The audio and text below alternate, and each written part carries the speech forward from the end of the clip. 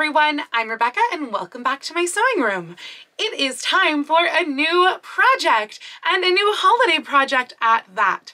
I had so much fun with Gunne Sax over Halloween, which was hosted by Gwen's Shenanigans, and obviously everybody else did too, because A, you guys loved that project and those videos, and B, everyone who participated has pretty much decided that we all want Christmas versions of our Halloween Gunne Sax dresses, and hence Gunne Saxmas. So today begins Gunne Saxmas. I had decided that I was going to make a Gunne Saxmas dress, and then I went to Joann's and somehow walked away with fabric for two Gunne Saxmas dresses. So this is going to be the start of the first one. This is the true Gunne Saxmas dress, as in a Christmas themed dress that is done in the style of the Gunne Sax dresses from the 1970s and 80s.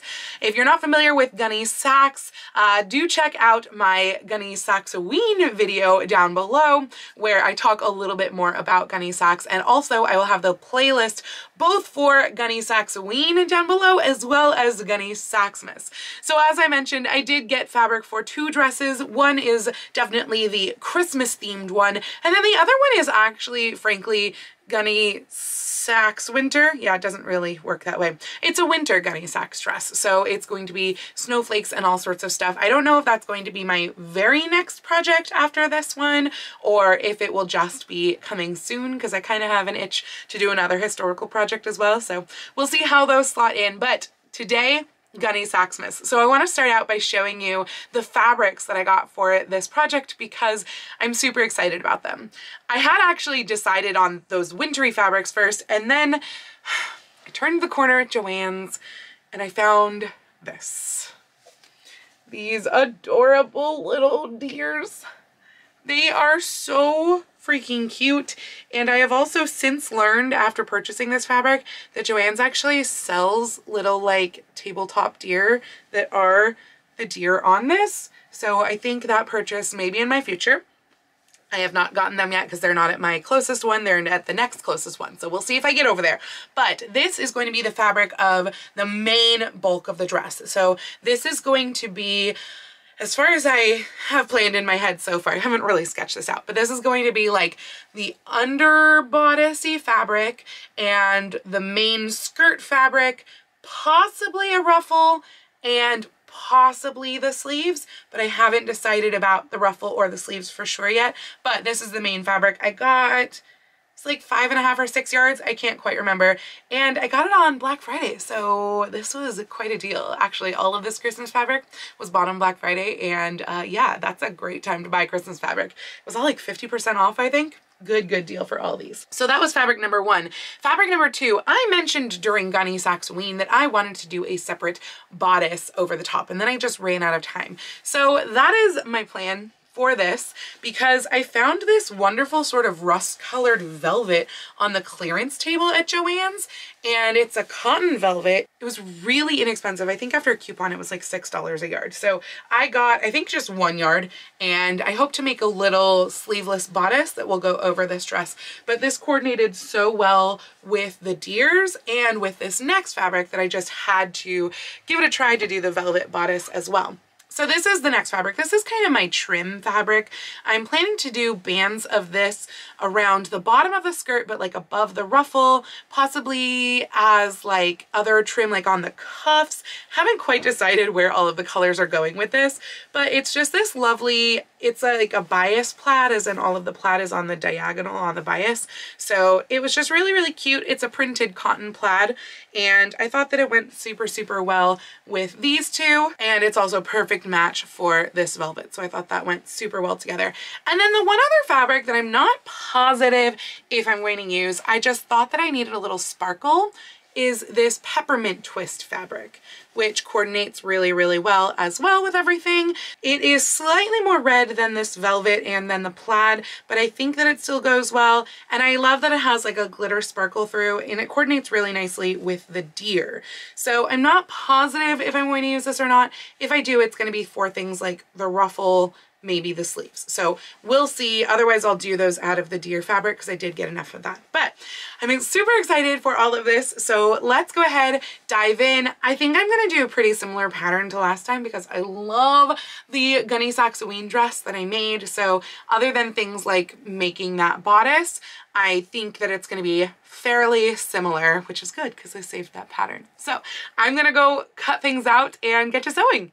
So I have cut out the skirt pieces for the Gunne Sax dress, but I decided that I would try to see with the Barbie bodice if I could turn that into my bodice for this dress. I didn't want to use the one from the last time because if you remember the Gunne Sax dress, it had like, instead of princess seams, regular princess seams, it just kind of had a panel like this, and I wanted princess seams. The Barbie dress had princess seams, so it was on my table, but it was built to go over corset, and yeah, it doesn't close at all. Like, corset makes a big difference. So what is going on here is that the back actually, I think, fits almost totally fine.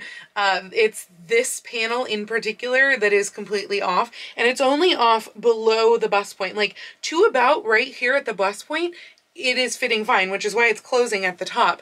But right here, all of a sudden this is curving back where it should go basically straight down. So it's not quite going to work, and it means like, I don't know, I'm really tempted to just like cut a bigger version of this, but I know that I should mock it up again with the actual, plus that will allow me to fill in the actual neckline, because this Gunne Sax bodice is going to have a neckline that's probably about like here, and then I really like the kind that almost has like a little stand collar in the back, but I feel like they're cut in one, not as a separate collar, and I'm not positive how to do that because I don't have a pattern like that. But I was just thinking like maybe if I cut it really high up the neck, it will almost do that just on its own, because it's literally like the smallest stand collar that ends about right here and then just goes into this little scoopish neck. And that's what I want out of this because it's winter, so I figure that would be cute. And it would also look cute, I feel like, with the velvet bodice over. So that's where I'm at. I need to redo at least the front of this. I mean, I should redo the back too because obviously it's a totally different neckline, but I really don't want to cut another mock-up. So I might try cutting the lining for this and see if that will work. Change of plans. Why reinvent the wheel? I just put Gunne Sax on, obviously, and the seam, I was thinking the seam was closer in, but the seam is right along this first velvet, which means that it is a princess seam. It's going right over my bust point, so therefore that's like the nature of a princess seam, right? That's what that means. And I mean, it is curved, like this is the piece, so it is curved. It's just not curved nearly as much as the other one because I'm not curved nearly as much as the other pattern when I'm not wearing a corset. So that makes a lot of sense. So yeah, I think I'm just gonna go with this pattern. I already knew I was gonna use this pattern for the sleeves. I'm using really close to this for the skirt. I don't know if the ruffle is gonna be as full, and the skirt is also, I've cut the panels a little bit shorter than this one. This one I think I cut like 25-inch panels, and I have cut 23.5-inch panels, and that is because A, I am planning to make the ruffle probably a little bit shorter, and B, I'm going to have that contrast band going in here of the plaid, so I mean I just don't need as much length as this. But yeah, otherwise it's mostly gonna be the same. I'm probably even just gonna keep the same neckline because like it's here, it's done. The one thing I do want to do is make it just maybe a little bit tighter. I did buy a zipper for this one, so I have a zipper. I could put it in, you know, I don't want to, but I could. But yeah, I'll probably make this a little bit tighter on the sides just so it's a little more fitted, because my one issue that I've had with this dress is that if I'm not wearing the belt, like I'm not right now, then I feel the weight kind of falling from my boobs because that is where it's fitted, and right here it's not fitted enough to like actually sustain the weight without a belt on. So that's why I think I need it to be a little tighter, because even just doing that, I'm feeling the weight coming from my waist and not my boobs. So yeah, I think I need probably about, what was that, like 1.5 or 2 inches out of here. So I'll just probably curve that off the side seams a little bit and I'll be good to go. Yesterday I was able to cut out all of these pieces from the reindeer fabric, and I also went and I cut out the bodice in cotton sateen as well, so that wound up getting flatlined to the reindeer fabric. I just used the serger for that. All of the skirt pieces and everything have also been serged. That pile consisted of 5 skirt pieces and 4 pocket pieces, 2 sleeves, and 5 bodice pieces. And for all of that, I was using the Gunne Sax stuff, so it was nice. I didn't have to like redraft other than what I already talked to you about. The one thing is that you might realize that what I did not mention that I cut out were the skirt ruffle pieces, because I'm out of fabric.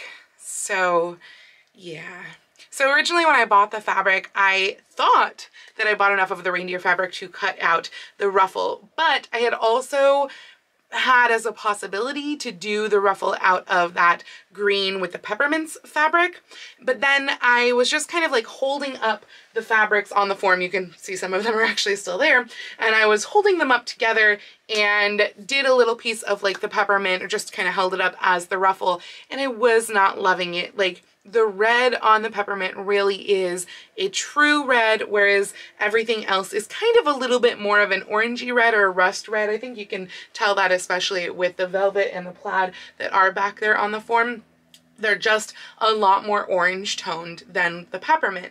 And so the peppermint, I just wasn't loving it. It was just a little too bright, and everything else was a little bit more muted. The only thing is that now, of course, I'm out of the reindeer fabric. Now, they do have more of the reindeer fabric at Joann's, so I may wind up just going and getting more of it and doing the ruffle out of that, because I do think that that is really what I want. But I figure I will sort of give myself a chance to see if I like the peppermint fabric with the rest of everything more put together. So I'm not doing the velvet bodice this week, this video. That's going to be in the next video, but everything else I kind of think I might be able to put together most of it today. Knock on wood. That might be totally wrong, but basically my plan today is to put together first the skirt pieces, which are those 5 skirt pieces plus the pockets going in. Pockets, again, are going to be kind of more like here-ish. I'm trying to remember exactly how I arranged everything last time, but oh wait, no, this one they're a little bit farther back. That's what it is, because I think I did 3 skirt panels, and then I did pockets, and then 2, I can't remember. I'll have to look at my other dress, but I remember them not being exactly centered because there are 5 pieces. And there's 5 because I didn't want a center front seam, but I wanted pockets, you know, somewhere around here-ish. So yeah, that's why there's 5. And so I'm going to assemble all of that. I also already cut out strips for the bottom of the skirt. It won't be the very bottom. It will be in between the skirt and the ruffle. And these, I just ripped them, so they're on the grain because I really like how this is a diagonal plaid. I really like that, but you know, I should have gone with a regular plaid, because then I could have done these on the bias, because the skirt hem is curved and I'm putting on straight pieces onto a curved skirt hem. Yeah, I know, it might not work, but we're gonna try it. These all have to be pressed with the edges because they are ripped, and when you do that you get all these ripply sort of edges there. Then they can be sewn together on the short ends, and then I'm going to serge them all as one big strip. I should only need 5 because I believe it's the same width as the reindeer fabric. I just don't know if that curve is going to mean that I'm going to need like a little bit more. So I ripped 5 of these, and this will also be the same fabric for the cuffs, and I think I'm going to do a waistband out of this fabric too. Haven't completely decided, and the waistband will wind up being top stitched. So although I could incorporate it into the seam where the skirt comes together, I could also just completely top stitch it, which I might do because then I can wait until everything is together to decide if I want that sort of decorative waistband. My one thing why I'm maybe not sure about the waistband is because with the bodice, I don't know if it will lace completely closed, the velvet bodice, and I feel like it would be weird to see green, green, green, red right there. So that's why I'm not positive about doing the waistband or not. So otherwise though, everything is cut out. I do hope to get the bodice put together today. The sleeves should be super, super easy. They are just gathered sleeves. The only like challenging-ish bit will be the cuff. So yeah, I'm hoping to knock out a whole bunch of this project today, and we shall see. So I now have my bodice assembled, my skirt assembled and all gathered up at the top with the pockets in and everything, and I have my sleeves done up with the side seams, and now I get to assemble all of the pieces to each other. But before I put the bodice on the skirt, I would rather put the sleeves on the bodice, and before I put the sleeves on the bodice, I want to put the cuffs on the sleeves. So I went and I looked at what I had done for the Gunne Sax ween cuffs, and they are 5 inches wide by the width of my hand, basically, or the circumference, I guess, of my hand around. And 5 inches wide is folded plus seam allowance is taken out. So really they are a finished 2-inch wide bit, and I did not interface those. However, I had the velvet ribbon on there to give it the stiffness. I am not utilizing a velvet ribbon on these cuffs, and so I'm kind of thinking I should probably interface them. I don't know, I hate interfacing, I just always do, but on something like a cuff, I feel like that's probably going to be important. So I think I'm going to cut those and do fusible interfacing to those and put them together that way. And once I gather the bottoms of the sleeves into the cuffs and finish the cuffs and everything, then I can gather the tops of the sleeves and set them into the bodice. And at that point, then I can look at putting the bodice on the skirt. I don't think I'm gonna do the finishing on the neckline yet, because that's part of my question mark of like, what do I want to finish it? Like, I'm kind of almost wondering, do I want to echo the plaid, or if I wind up using the peppermint, do I want to echo the peppermint? So I'm gonna wait for the finishing, but I can get these cuffs and sleeves and put it on the bodice, put the skirt on that, and we'll see where we go from there. So while I was working on the cuffs and interfacing the cuffs, I also went and put together all of my strips for the skirt. So there are 5 of these strips total. Again, I don't know if that'll be quite enough.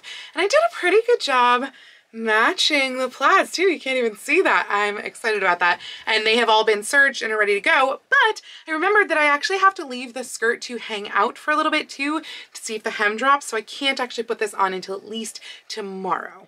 I have finished the first sleeve cuff, and it's very cute, but it just felt kind of like it was lacking something. So I went and I was looking at trims, and I have this like little super narrow vintage lace, and it is just like perfect on there. But that is the most annoying area to sew, because this doesn't fit around my free arm. So I have to like generally work like basically from the inside of the cuff, whether I turn it right side out or turn it inside out. You know what I mean? I have to have the cuff like here and the foot of the machine here. So I have a very, very small working space. And so putting this on by machine might be a super pain. I'm almost wondering if it's worth doing by hand, but I do feel like it looks really cute and it kind of brings a little extra to that. So I think I'm probably going to add it. I'm almost tempted to like, what would it look like if I had 2 of them on? Like one at the bottom of the cuff and one at the top of the cuff. Would that be too much? I can't really make it lay nicely. Too much, I think. But the one at the top is really cute. Is that better than one at the bottom? Oh yeah, much better than one at the bottom. One at the top is the winner. So yeah, I might do that. If I do it by hand, then it doesn't matter if I put everything all together. If I do it by machine, I should definitely do it before I do anything else with this sleeve. I still have to do the other cuff, but this one did go together quite nicely and fits very well. And I just think it's like super winter lodge vibes, and I like that. So yeah, I'm very happy with this so far, and I'm going to probably put the other cuff on and then put the sleeves on the bodice, and I think that will probably be it for tonight. I'll attach the skirt to the bodice later, but I'll have them hang out on the form overnight at least, so that that skirt can hang out and get ready for the trim band to be put on tomorrow. Well, I wound up staying up about an hour after I was supposed to stop, but the sleeves are done. I've even put the lace trim around the cuff, which I think looks so, so cute. I did it by machine, not by hand, so it's not like the neatest because it was just really hard to work with this much space basically by the needle, but it's fine. If it really bothers me, I can fix it. I think it's fine. And then sleeves are on. The other thing that I have pretty much decided on is I had held up a bit of the skirt plaid right here to the waist, and I really like the way that that looks on the waist. And I had also done a little bit of the plaid just like as a trial right up here, kind of as binding along with the waist, and I thought that looked really cute. And I'll probably put a little bit of the lace from the cuff right along here as well. So I think I'm gonna do kind of like a double fold bias tape type of this up here. I know that by doing a bias tape, it is going to wind up being not the diagonal, it's going to wind up being straight because it's bias printed plaid. But I think it's going to be really, really cute together. It is so lodge. Like, I don't know if there's such a thing as lodge core, but like, if there is, I think this is going to be it. It's like a Christmas lodge threw up on this dress. And I think with the velvet bodice, it's also going to be super, super cute. And I have decided also not to use the peppermint. It is just, it's a little too bright of a green and it is way too red of a red. So I am going to call Joann's tomorrow and make sure that they still have the 4 yards that they had yesterday. The closest Joann's to me says it has 4 yards. The next closest says it has 11 yards. So I know that'll be fine. And actually, the next closest one has something else that I kind of want to go with this dress too, which I'm going to not mention. So I may actually just take the 20 minutes each direction way and go to that Joann's and get more of this for the ruffle and also the surprise thing that you will see at some point in this video if I manage to get one. Anyway, that's it for me tonight. I will see you guys tomorrow. So I ran out to Joann's today after work. Naturally, it was one of the farther ones from my house because on my way to the closest one, I called them to ask about the 4 yards of fabric that they supposedly had in stock of this reindeer fabric, and they couldn't find it. So I drove the half hour to a different Joann's and got this fabric, and it has just come out of the dryer, and now I just kind of want to wear it because it feels very nice. But I had got 2.5 yards, so that will be enough to cut all of the ruffle layers out of. First though, I do want to attach the skirt, which has been hanging out on the form since yesterday.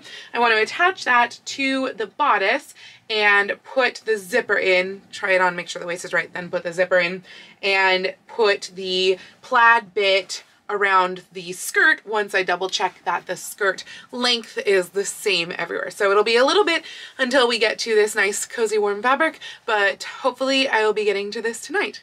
Oh my gosh, you guys, I am loving it so far. The zipper is in, the skirt is attached to the bodice. The skirt looks real short because it doesn't have the ruffles on or anything yet, so that's kind of funny. The fit is amazing. I was still able to pull it on with the zipper done up, which is perfect, but the fit is so much better than the Gunne Sax dress. Like, this is perfect fit. I'm in love with it. And it already looks so stinking cute. Like, oh my gosh, I'm so excited for this. So yeah, I'm gonna do the waistband that is just like the top stitch waistband out of the plaid. That will be the plaid cut on the straight grain, meaning it will be the diagonal plaid. And then this, I'm still pretty positive I'm going to bind it with the bias of the plaid, which means it will be straight plaid. Confusing, but yeah, and probably put that little bit of lace trim on there too. The other thing that I'm thinking about doing is having a bow that can like hook on maybe or something to the waistband in the back so that it will look cute either with the bodice or without the bodice, and then I could just like stick a cute bow on there. I feel like that'd be really cute out of the plaid. So yeah, I'm super excited for this. I have to measure the skirt length to see if it dipped down anywhere, and if so, even that out, and then I can stick the plaid on there. And I guess I could also just go ahead and bind off the neckline and do the waistband while I'm at it too. So the waistband, I'm just gonna take a straight strip, and fold in the edges and then just top stitch. So super, super easy there. So I have the waistband on and I have the trim around the neckline, and I'm just looking at putting the lace on now to see if I like it. And honestly, I'm not loving it this way, but flipping it over this way, I definitely like it better. I'm just not sure, A, the best way to sew it down, and B, if I actually like it there, or if it just brings it into a level of kind of like a little bit pajama-y, like ladies' night dress type. Over here at the cuff, the little circle part does face up into the plaid too, which is why I think I'm liking it this way better, because it's kind of echoing that, and it's giving the softer scallop line right along the plaid. But yeah, I don't know if I'm liking that. I like the white, or like the ivory, because that's what this is. This is totally off-white. But I don't know. I think I like it better without. I'm thinking without. So I'm going to wait on that. But it is the end of the night for me tonight. So this is what I got done today. It is attaching the dress together, the skirt to the bodice, putting the zipper in, doing the waistband top stitching, which I quite like how that turned out. I think that looks very nice and neat, and doing the binding of the neckline. So all that's left is the skirt band and skirt ruffle, and I guess if I decide on this, and a hook and eye to be hand sewn on at the top. And then if I want to do that bow, and then of course next video is going to be the velvet bodice to go with it.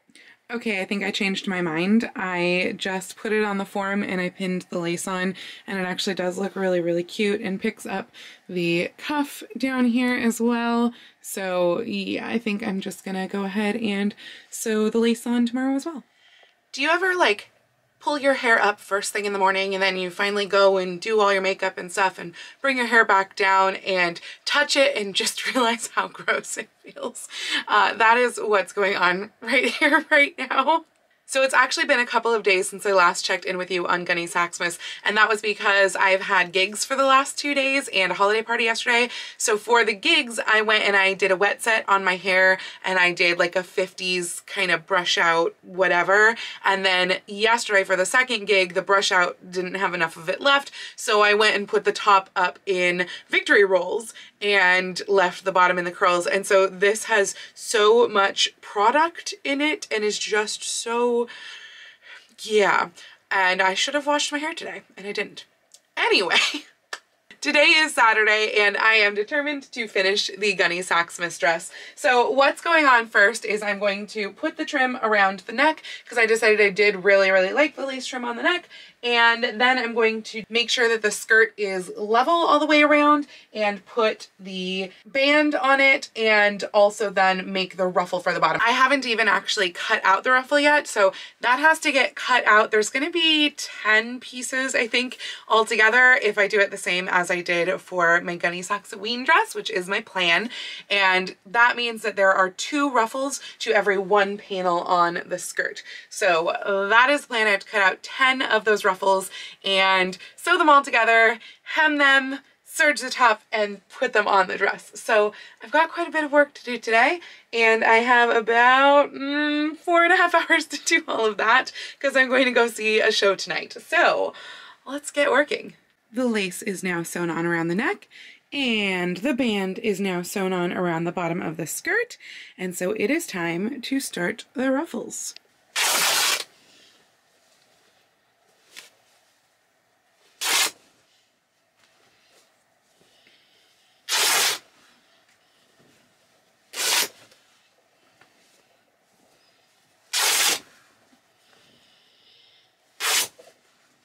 All of these ruffles I have cut, or I'm ripping, to 8.75 inches wide, and then the length of the fabric long, and I will be pressing them and serging the edges and seaming them all together and doing a hem, and I'll show you what it looks like when it's on the dress. Well, here it is, 6:30, time to get ready to leave to go see the show, and I was hoping to wear the dress to the show, but you might notice there's no ruffle on the dress because the ruffle is right here. It is all ready to be sewn to the dress. I've run the gathering stitches, they just need to be pulled up. I still have to mark the bottom of the hem on the dress for where I match up the markings on here too, which means that I have to mark every quarter mark of each panel, if that makes sense. So each panel will have 4 markings, including one of the seams, so it'll be like the seam and then halfway and then quarter of the panel. And these, I've marked the halves of each of these. So each one of these ruffle panels will take up half of one of the skirt panels. So I guess I will be doing that tonight when I get home and not wearing this dress to the show. Oh well. So the ruffle is now on, but then I got it into my head that lace would be kind of cute too. So I think I'm going to add more of the same lace that is up here at the neck and at the cuffs and put that along the bottom of the skirt. I do want to measure it to make sure that I have enough first because I haven't actually done that. I think I do. Don't pay attention to my Messie's floor. And yeah, once I put the lace on, and it does need a hook and eye at the back of the neckline over the zipper, then it will be completely done for this week. I do still have to make the velvet bodice to go over the top of it.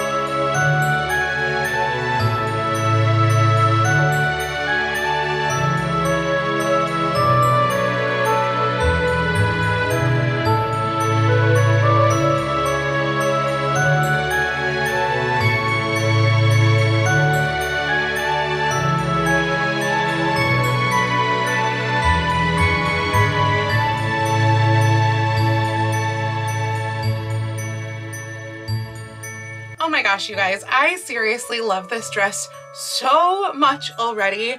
It's kind of a bummer that it's only less than a week at this point when I have finished this until Christmas, because I want to wear this always. I feel like some sort of a Christmas storybook princess. I don't know what's going on here, but it makes me super, super happy.